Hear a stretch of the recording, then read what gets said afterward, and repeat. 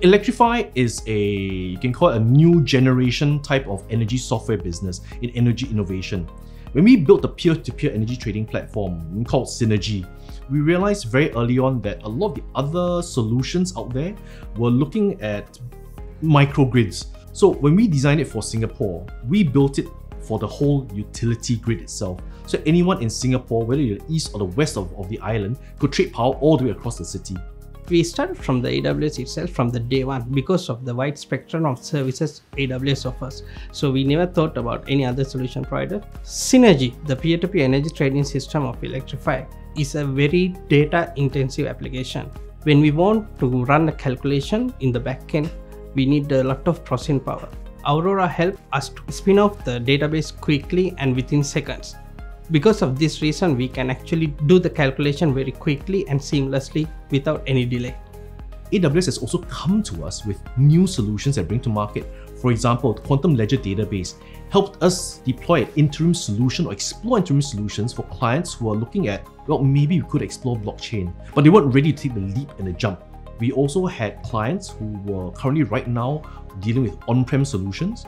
We could bring them a solution from AWS like Outpost, which was fantastic because we could simulate what we did on the cloud on their local servers.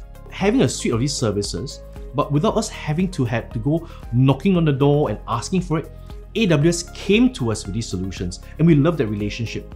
Electrify's goal was to have an architecture which supports 1 million users as a baseline metrics. When we went to the AWS solution architects with our simple 3-tier architecture, they have came up with the proper solution which we can scale beyond 1 million users. Because of this reason, we are able to save our time as well as their time as well, and we don't want to redo things again and again. So the most important things out of this whole platform that we're building really is this. It goes beyond scalability. It talks about future-proofing. We're already experimenting between how the platform could grow with more than just a peer-to-peer system. The peers need not even have to be human. It could be between machines. And we've done sample tests like this in Japan based on the data we're getting from FRIA, the Fukushima Renewable Energy Institute. We're also looking at experimenting with new topologies within the network itself. So these are how we think the system will grow and why we think you working with a cloud solution is going to be very, very important. So AWS supports us well on this. As head of engineering, what I'm requesting from a cloud provider is to have a very simple and straightforward learning curve.